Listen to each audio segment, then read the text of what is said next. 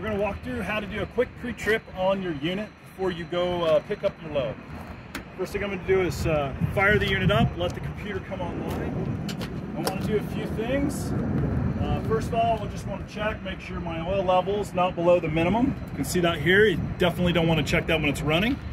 I'm looking for any leaks, any fluid leaks, drips, everything's looking good. The other thing I want to do, I want to look up here and check my coolant bottle up the top. See the pink bottle? Make sure that's not low or leaking. We're looking good. Next thing we want to do is once this fires up, I'm going to hit the menu button. And here we go. We can see pre-trip on the screen. So I'm going to hit select pre-trip. It says use up and down keys to enter, select. So we want to select pre-trip by hitting enter. And you can see there's we're at 0%. This is going to take some time. It's going to start, rev up, do a bunch of testing. If there's any problems that it detects with the unit, we'll get the codes at the end.